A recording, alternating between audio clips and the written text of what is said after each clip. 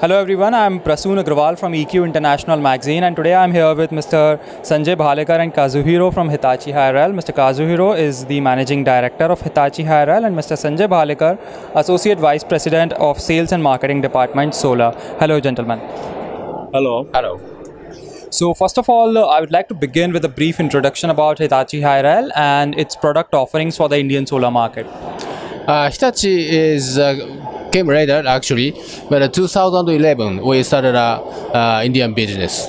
We acquired a certain company, Hi-Rel Power Electronics, and this is the most important decision for us. Now we Hitachi is thinking the power electronics center is in India because market is very strong and government supported also.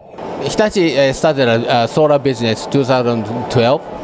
This is a very big part of the Hitachi Hirel. Then we are supplying up to now about 2 gigawatts in the market.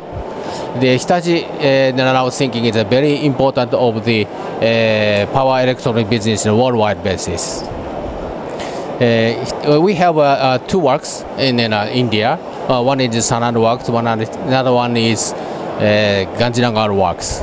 Now it's expanding every year, more than 10% grow in this business. Can you also share some figures as to how much inverters have you supplied to India till now?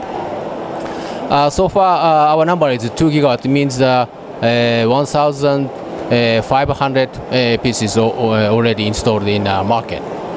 And what are you expecting for the coming year? This year, we expecting more than 1,000 unit. Our main product is 1.25 megawatt systems. That's great. Can you also share any recent noteworthy case study which you must have installed where your inverters must have been used, and how has the performance been at that particular project? Our performance is pretty good. As you know, the market requires uprate is more than 99%. This is the minimum requirement. Our performance is more than that. Of course, efficiency is more than average of the market. It's 99.8%. It's comparable to the other competitors, and our consumption of the auxiliary system is very low. So now it's working very good and operate and performance, and our also maintenance work is very nice.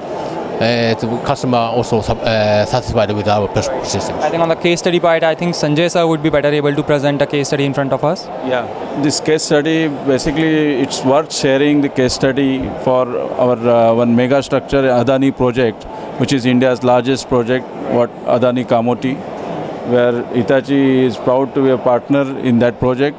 This is the single largest project, one location we have installed 360 megawatt inverters.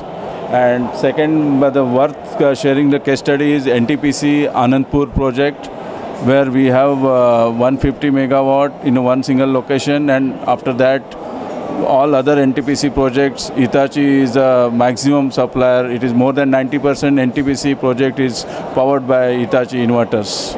These are 2 major case studies, like a milestone. You can see our sites, these are all milestone sites.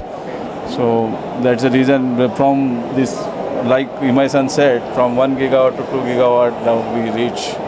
So our next planning is something on the technology front. I mean, what sort of technology are you using in your inverters, and how much of your annual sales spending, or what's your R&D budget, I should say? The R&D aspect, we are concentrated on central inverters. We have several MPPT characteristics inside.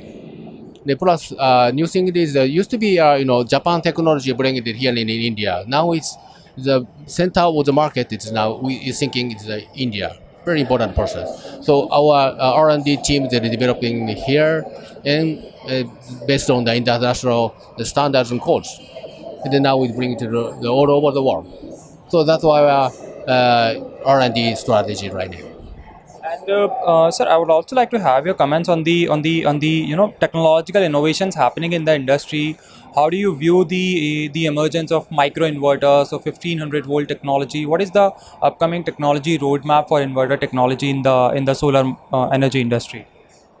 So far, we are based on the 1000 voltage PCS, but we are working on the 1500 voltage. Yeah, of course, my experience is on the EPC basis, the 1500 is much more advantage. You know, the cabling, the many things in the high voltage, it reduces the copper cost and such kind of the installation cost. So we are one day we're tipping into the 1500 voltage, but the huge EPC is okay. But some small customer will also supplying to the 100 voltage. They are familiar with this voltage, so we will supply the both to keep support to the all customer they want. Just one last question to Mr. Sanjay. From the Indian perspective, sir, how do you view the policy environment in the Indian solar industry, and considering the 100 gigawatt ambitious target set up by the government? How do you see that? Yeah, this is very important questions, like what everybody you can see in REA. These people, this whole industry is in a confused stage now. People are not able to figure out that where we will reach by this financial year ending. What are the targets being set by government? Yes, it is. We are all hopeful. We expect that this is something a very temporary setback for industry because of growing market or increasing module prices, or the PPA is coming down. Then there is a GST implications. So all these factors are pulling market down, and it is the speed is reduced now. The growth speed is reduced, but we expect that this should be overcome by the next year, and by the time all the market will be ready with the new technology, and with maybe that anti-dumping duty is one of the factor that will drive the market again to different direction. We are not very sure, but yes, but by and large, India has got huge potential. Market is already like many Japanese companies are also entering in this. So we are looking forward. It's a positive sign. All right, gentlemen. Thank you for your time, Dr. Kazuhiro, Mr. Sanjay Bhalekar. Thank you for your time and this opportunity. Thanks. Thank you.